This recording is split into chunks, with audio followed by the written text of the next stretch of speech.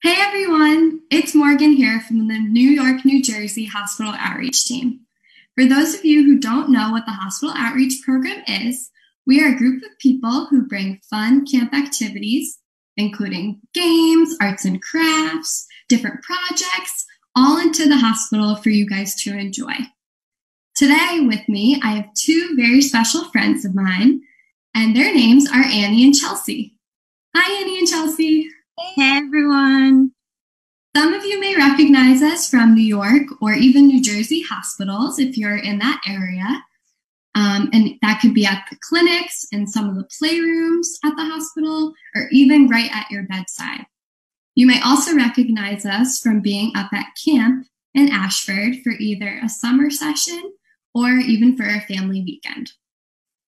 All of us here at the Hole in the Wall Gang Camp has had so much fun creating virtual programming opportunities for you all to enjoy, and we're so happy that you've been able to join us today. We've had so much fun with trivia and sing-along and even juggling with the clowns. Thank you for joining us and for being a part of all the safety, respect, and love that camp shares. For today's video, we are going to be hosting a Facebook-wide cabin chat. Cabin chat is a tradition that we like to have at camp for an entire cabin to do each night of their summer session. So how cabin chat works is that every night a whole cabin comes together and they like to reflect on their day that they had at camp, and then a counselor will ask them a question. So sometimes the questions can be really, really silly and funny, and then other times the questions can be more serious. So then now in true camp fashion, we always like to have some cabin chat rules that we go over. So I wanted to open up this time to see if anybody knows one of the cabin chat rules that we have. Morgan, I do. Yay, thanks. So the first cabin chat rule is challenge by choice, which means if you want to answer the question, you totally can. If you don't, that's fine too. Awesome. Thank you, Annie, for sharing that cabin chat rule that we have. Let's see. Oh, we're getting some very nice responses and comments in our chat right now. Does anybody Yes. Does anybody else know one of the cabin chat rules? Hi, Steph. Oh, hi, Bailey. Janko's here. Oh, I see Emma. Emma posted a comment. She said, don't put your hands in the bait tank. That's one of the rules, right? Well, Emma, that is a great rule that we like to follow when we are down at boating and fishing. Very, very important to remember. For any of you that have fish tanks at home, don't put your hands in there. Stephanie said popcorn style, which is definitely true. So it doesn't have to go in any specific order. Whoever wants to answer the question can. Followed by Jessie saying that one of my favorite rules is that only one person can speak at a time. So though it's popcorn style, we want to make sure that only one person is speaking at a time, which is also known as a one mic rule. Right. And along with that, I know this is a little bit different for all of us because we're on Facebook. So you guys can just feel free to comment your responses on the post. And then if you happen to like with what somebody has to say, then you can always like or love the comment. Okay. That's a good one. Yeah, definitely. We wanted to clarify that. I know this is very unique for all of us at this time, but we wanted to go over the rules because it's very important to camp. We're missing one. Yes, I think we are. Oh, Barry said snaps and heart reacts only. So I know we're on Facebook, but if you're at home and you like what somebody has to say about one of our questions for today, you can feel free to snap or rub your hands together if you want to get more into the camp spirit. I know I'll be doing that as well. And the last rule, Joe wrote in, she said, what happens in cabin chat stays in cabin chat, where at this case, whatever happens on Facebook kind of stays on Facebook. Exactly. Thank you, Joe, for that last cabin chat rule. I think we've covered all of them. Once again, we have the one mic rule, but feel free to comment and respond on Facebook. No responses, but feel free to snap, rub your hands together, like or love what people are posting. Challenge by choice. You can feel free to answer, but you don't have to. And then what happens in cabin chat will stay with all of us here at camp, okay? All right, so that's it for me. I'm now going to pass the microphone over to my friend Chelsea. Take it away, Chelsea. Thanks, Morgan. And shout out to Sharon. I see she's here. All right, so before we get started with the question, now's like a really good time to feel free to light a candle or turn on a fireplace with adult supervision. And it's a really good time to get comfy. Maybe you have your favorite stuffed animal, favorite blanket, or maybe you're wearing your favorite slippers. Okay. We hope you enjoy this time to unwind, think, and reflect. So the first question for Cabin Chat is, what is the best place to hide during a game of hide and seek? So let us know in the comments, and we'll shout you out. Can I go first? Yes, please. My favorite place to hide during hide and seek is in a closet, but specifically a closet with lots of shelves. And I like to sneak right in under the bottom shelf so that I can pop out and scare whoever is trying to find me. I love that. Morg, you have one? Yes, I do. I really, really, really like to hide behind curtains in homes, and then I stand really, really tall and stiff. That way nobody can see me moving. And they have to be soft. Very soft curtains. We have some comments coming in. Dennis says, in the attic. Oh, scary. Says, under the bed. Oh, wow. That's always a good spot. I feel like that's a scary one. Yeah. Kate said under the table. Ooh. I wonder which. Like, usually a tablecloth that you hide under? Oh, no. I feel like you would need a tablecloth, or else that you would probably be found pretty quickly.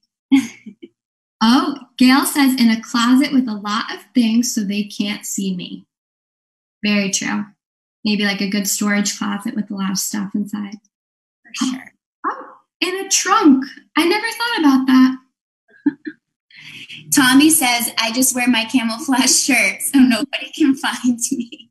Very smart. I think I need to invest in a camouflage shirt now. Oh, I like this one. Maggie said in a pantry so that there's snacks. Lots of snaps for that one. Snacks. I wonder what kind of snacks she would have. Joe is cracking me up. She said, she went hide in Kevin Rice's backyard. She's been here for days and he hasn't found me. Joe, that is amazing. Kevin, you have to start looking. No, hopefully he's listening in. Oh, Steph likes to hide behind the couch. That's always a good spot. Good one. Darren says under the covers. He does like to hide under covers.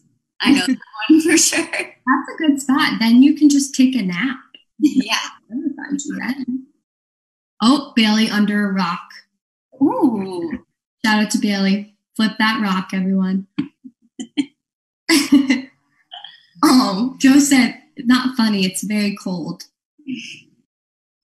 Hopefully you get found soon, Joe. Oh, Maggie told me her favorite snack in her pantry. She said goldfish. Very good snack. Jessie said that she heard Steph likes to hide with her dog Casper so that they can color together because he stole her markers yesterday. That's true. He's a very snuggly hiding partner as well. I'm sure he gives good snuggles while they're hiding. Definitely. I wish I don't have such creative ways to hide. I wouldn't have thought of half of these. Me either. Amazing. They're all very, very good. I'm trying to think of other places I would hide. Yeah, if you wanna say your hiding place, this is probably we're probably gonna move on to the next question in about like 10 seconds. Ooh, Maggie said in a closet wearing a coat on a hanger. Oh, that's a good one. Movies. Very good. Top-notch hiding. Oh, and Casper says hello. Hey, Casper. These are all such wonderful hiding spots. We'll definitely have to use them when we play a game when we can all be together again.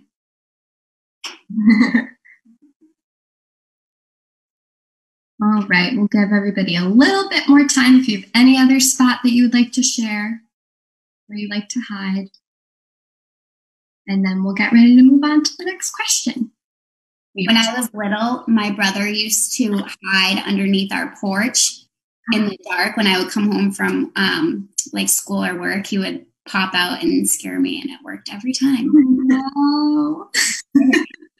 That is terrifying. It was really scary.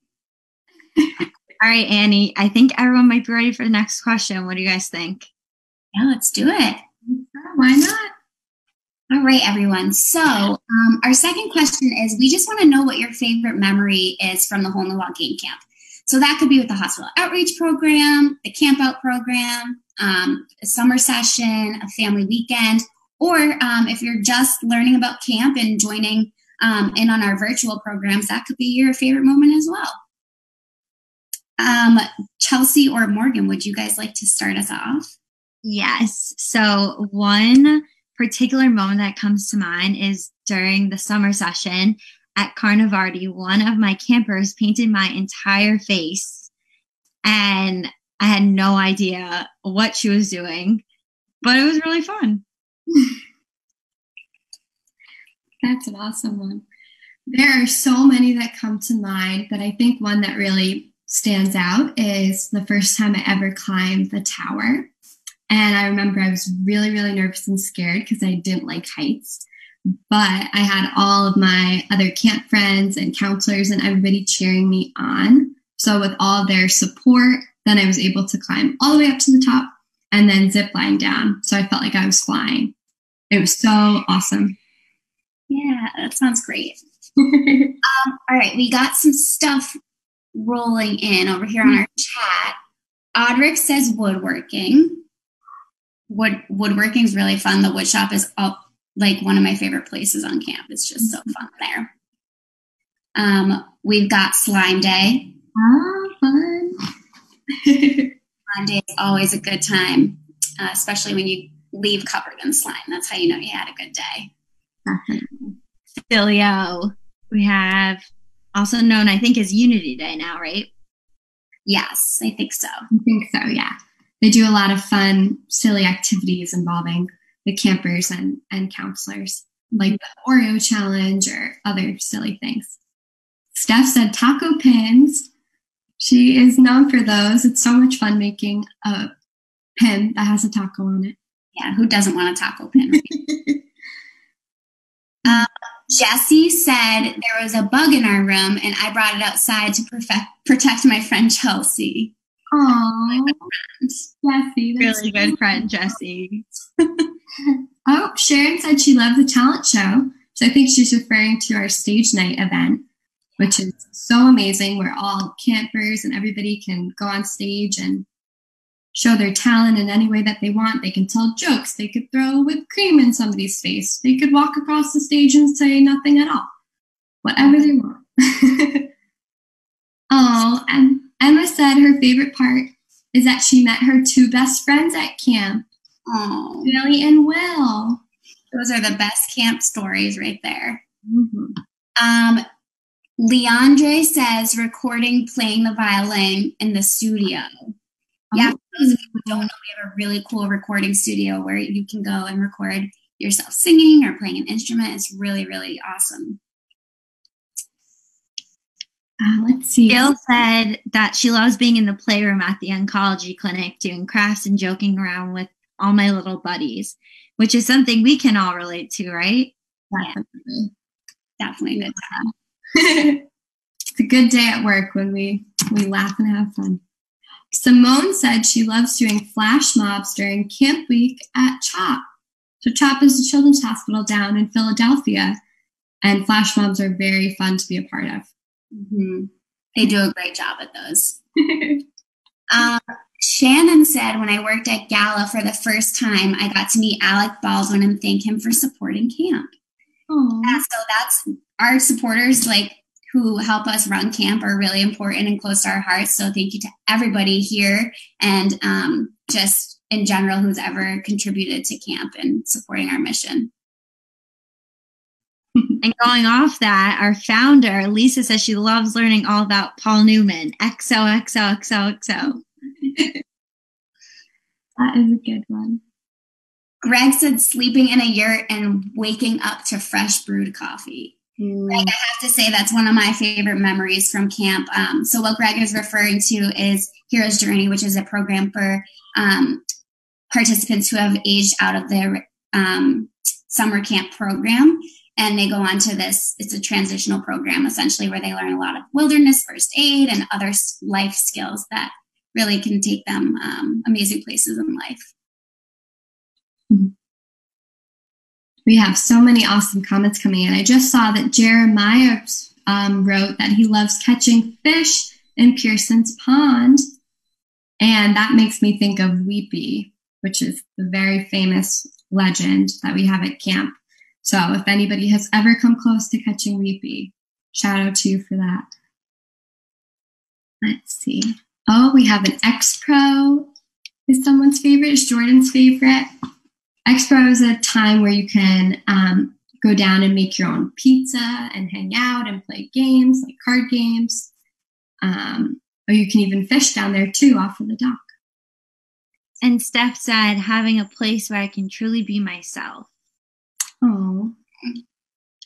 Joe said, a camper worked patiently on a birdhouse and wood shop every day, kept hammering a nail into it, broke it, pulled it out, hammered again, bent it, never angry, never quit, ended up making a 3-story birdhouse and called it ours. He exemplified all campers never quitting. I love them all. Aw. Wow. Nice memory. That is a beautiful memory.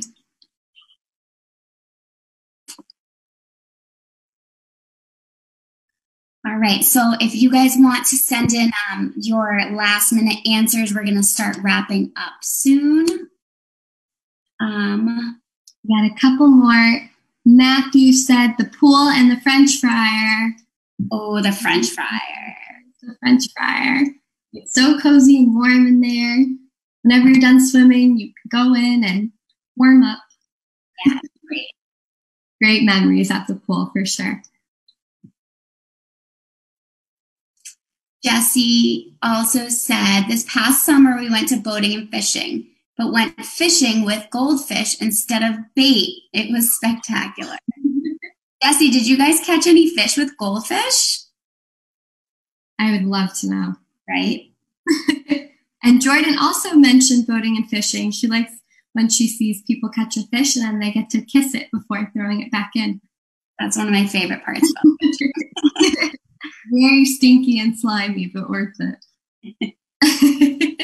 Jesse said they caught so many fish with goldfish. Wow. It's pretty. We got to take notes on that one. I think I'd have to take the goldfish from Maggie's hiding spot for hide and seek. Yeah. And maybe the last one could be Alexia said, I love arts and crafts, a place where I can express myself through art in so many ways. Oh, that's a really nice one. We love that.